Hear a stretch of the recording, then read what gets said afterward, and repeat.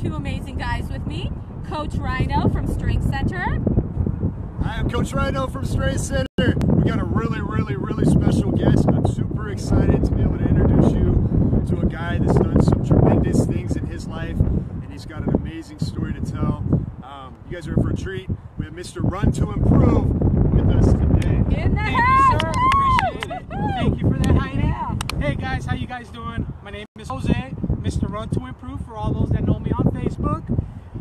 Here today to tell you a little bit about myself and my story. So far I've lost 150 pounds, and guess what, guys? All through hard work, dedication, motivation, and best of all, consistency. Anybody could do it. No supplements needed. You just got to have that work ethic and go out there and do it for yourself. And these guys right here are two of the best at what they do. She runs, she's a director, she's out there hustling, doing her thing.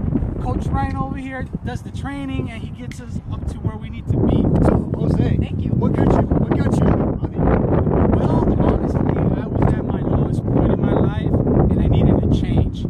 I used to wobble when I walked, and that was for me just not something that I wanted. I wanted something better. So I started, little by little, I started to read. Education first. I wanted to educate my mind on how I needed to change so I could get results. But other than that, then after that, the diet came, and then I started walking. A little bit of action never hurt nobody. 5, 10, 20, 30 minutes a day, slowly progressed. Then it turned into an hour. Next thing I know, I wanted to run. I wanted to be faster. And I did. So I started running 5Ks. Nice. There you go. Yep. Let's see, what else can I say, guys? After running, after I got into my first 5K, I was hooked. I recommend anybody out there to go do it. Join Heidi, Triple Dare Running Company, or join Coach Rhino out there training, getting you guys ready for that. It doesn't happen overnight. It takes time. You got to put that work, and you will do it. I'm living proof. I'm still working at it. My main goal is for 2017 to get to my max physique, which is at 200 pounds. Hopefully, You're going to do it. He's gonna do You're it. going to do it. I'm going to do it. You are. I have their It's- approval, yeah, and I have their yeah. help, and they're going to guide me. So just extend your hands out there, reach for somebody. They will help. Yes. So Heidi, what got you into running? Since we brought that up, so Okay. what was your? What got me into running? Well, first of all, why I started in elementary school, I was the worst, like most unathletic, just horrible at every sport ever. I was the last one picked for anything. I was terrible. I actually flunked out of PE because ID. I could not run one lap. I was terrible. So I started seeing people running as I was an adult. My son's kindergarten teacher was doing a marathon, had no idea what it was, but I thought it sounded cool.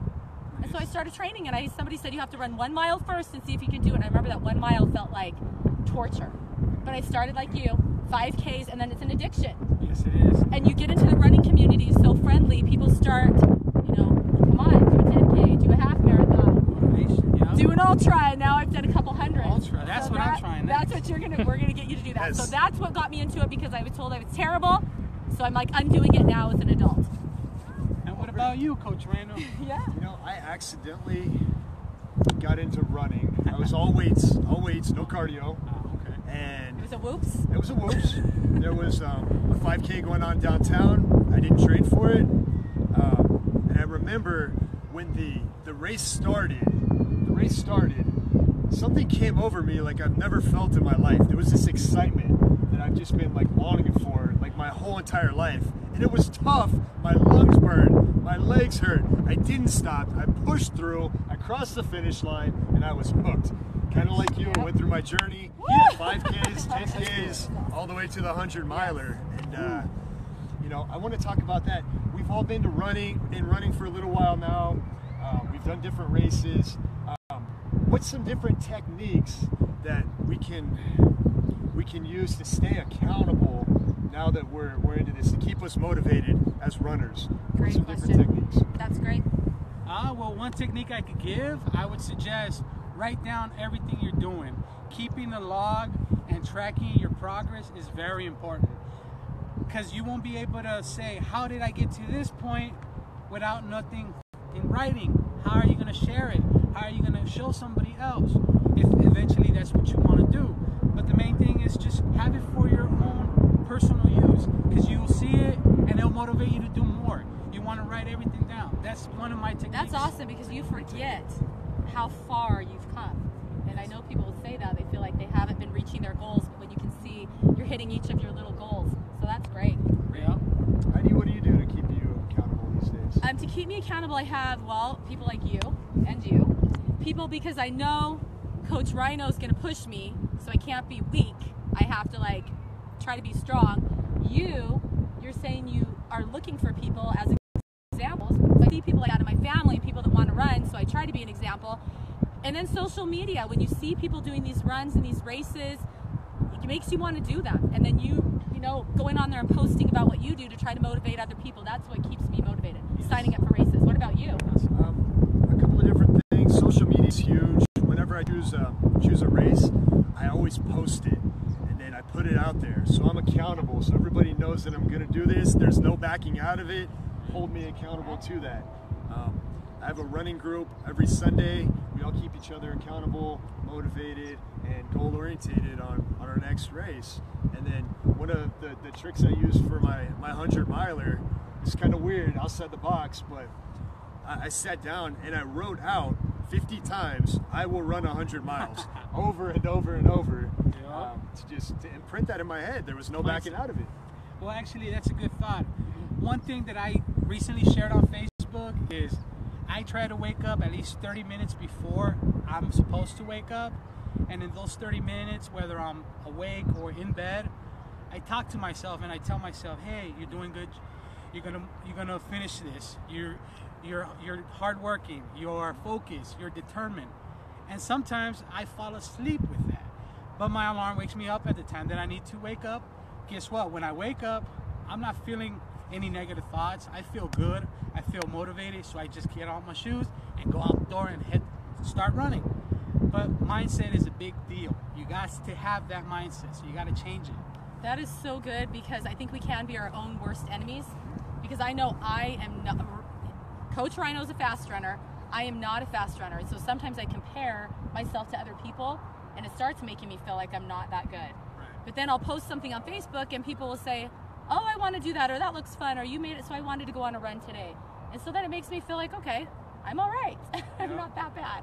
So you have to not put yourself down and be around people that are positive. I think that was really good. Yep. And another thing, guys, everybody runs at a different pace. I'm not going to be a super athlete running full force. I'm not going to be running. I got my own pace. So it's your own race. That's the beauty about running. You run at your own pace. Nobody's judging you. As long as you finish, that's the biggest accomplishment. I was kind of afraid when I did the Red Rock Trail of Fire. I'm like, am I going to make it? I gave it my all. I felt bad because I didn't do it, but I learned a lot. And guess what? I'm ready. I'm getting ready for my next try, and I'm going to do it better. But your own pace is very important. Don't try to do something don't put yourself out there and give yourself too much. And how is the running community? So supportive. Oh, I love the running community. So anybody that's thinking of signing up for a race, because there are a lot of people that are like, I don't know, I'm not a runner, I can't do it. What if we all felt that way? I mean, it's hard. You got to put yourself out there. Some people don't like to do it, talk. right? Just find something. Just sign up. Just sign up, and once you signed up, you can't go back because you can't get your money back. Or actually you can. That's true. Yeah, you got some skin in the game at that point. That is true. Yeah. That's true. Good. Are we ready to do a workout? Yeah, let's do it. Awesome. We are. Okay. So we're gonna do some plank variations that no matter where you're at on your fitness journey, whether you're just beginning or you're pretty advanced, we got a plank variation that's going to be great for you, that's going to help improve core strength and overall make you a better runner. And core is so important, people forget with Core is- running. Core is huge. It's those muscles that keep you upright for your entire race. So we definitely need to do a lot of core exercises as runners. Okay. Okay, so I want both you guys. All right. So come over this way. Awesome. So we're going to start with the easiest plank modification first. So we're going to get on our forearms. Forearms.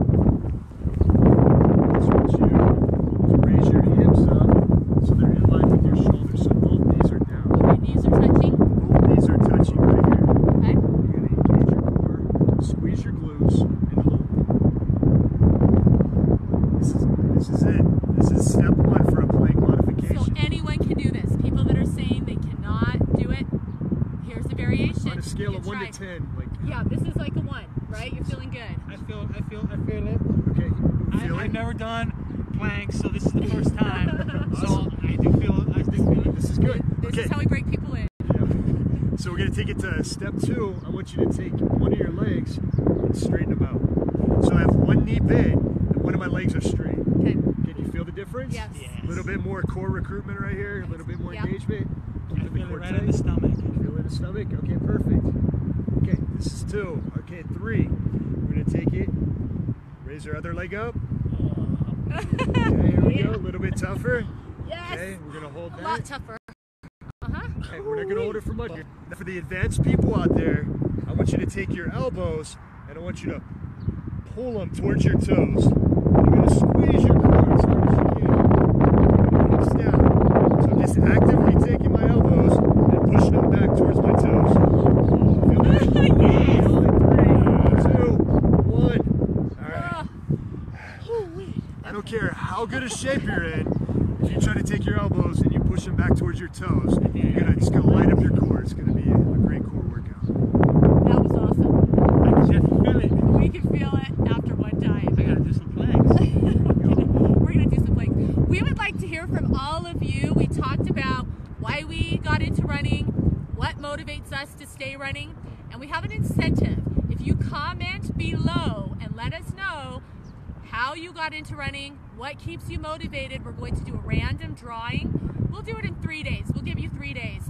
We are going to offer a free race to Triple Dare Running. You can pick whichever race you want. And Coach Rhino is sweetening it. Yeah, so on top of the race, we're gonna do 3 training sessions to be able to get you to run your best race. So 3 training sessions plus a free race. Comment below.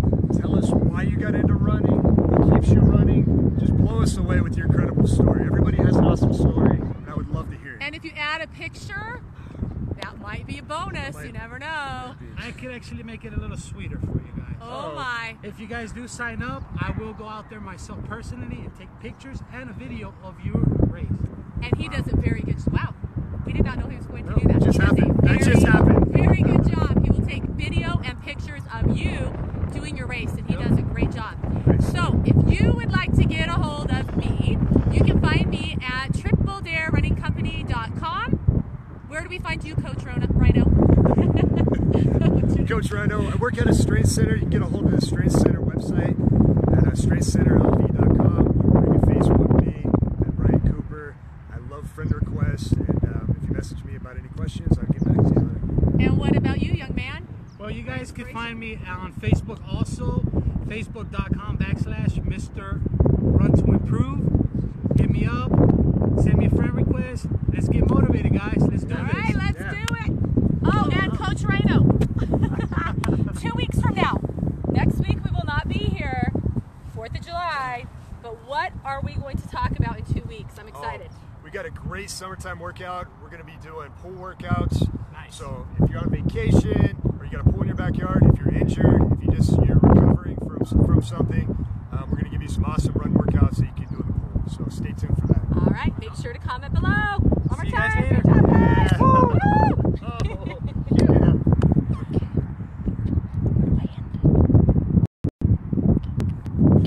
That was awesome. I think that was good. I don't even know what I forgot what the end button is. Here. Did I-